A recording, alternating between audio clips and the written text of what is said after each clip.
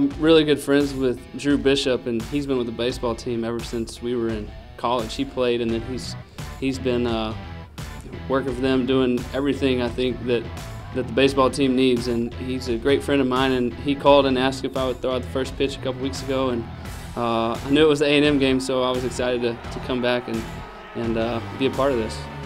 I felt pretty good about it. You know, I had Quan as my catcher, so I hadn't seen him drop a pass my entire life, so I figured it would be just fine. It was a great reception when I walked out. The fans they've been so good to me, you know, while I was here, since I've graduated.